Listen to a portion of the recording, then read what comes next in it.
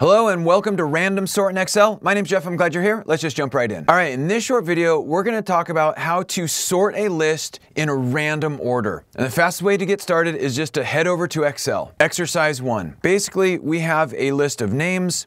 We want to sort them in some type of random order. One way to do this is to create a helper column that uses the rand function to generate random numbers. So here's what that looks like. Equals rand, close the function and enter. And that creates a random number between 0 and 1. What I can do is I can fill this formula down, and now I have a list of random numbers that I can use to do the sort. But before we do that, we need to convert these formulas into static values because the rand function automatically recalculates values like all the time. So one easy way to do this is to do a standard Control-C copy and then do a paste values. We've converted the formulas into static values. And let me go ahead and undo. And another way to replace these formulas with values is by right-clicking this range, taking it somewhere away from itself, and then dropping it right back on itself. And then we get this special right-click dialog which says copy here as values only.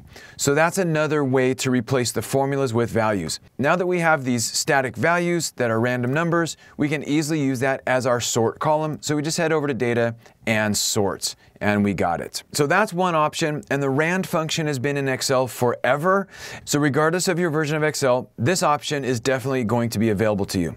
Let's go to the next exercise, exercise 2. In this exercise, we're going to look at some new-ish functions. So depending on your Excel version and when you're watching this video, you may or may not have access to these new functions. But the new functions are SORTBY and RANDARRAY. And here's how they work. The RANDARRAY function creates a list of random numbers, and we just tell it how many random numbers we want. And there's some additional arguments as well.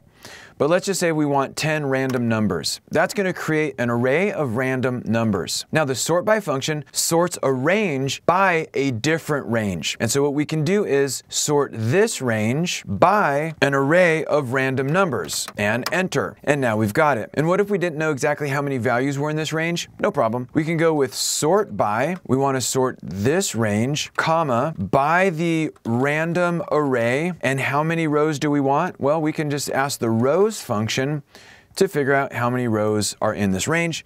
Close the rows function, close RANDARRAY, and close SORTBY and enter. And now we've got it. So those are two different ways to take a list and sort it in a random order. Hopefully this helps. Thanks for joining me. Have a great day. Hey Excel user, if you ever need to create summary reports, check out my pivot table for beginners video.